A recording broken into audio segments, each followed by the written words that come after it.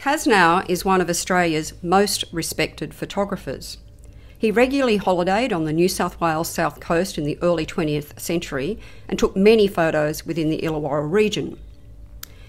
The two men harvesting are centrally placed in the foreground.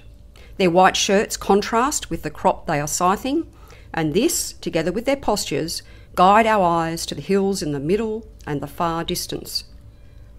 This image is deceptively simple in its composition and subject matter, but it is also beautiful.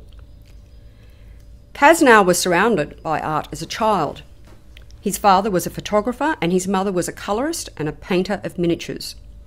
As a young man, he attended art school and worked in his father's studio. He was interested in the pictorial movement from England, where photography became more than documentation and evolved to an art form which captured emotion and drew out the aesthetics of the composition. But instead of following the overseas trends of soft-focused, low-tone prints, he fostered an appreciation of truly Australian sunshine effects.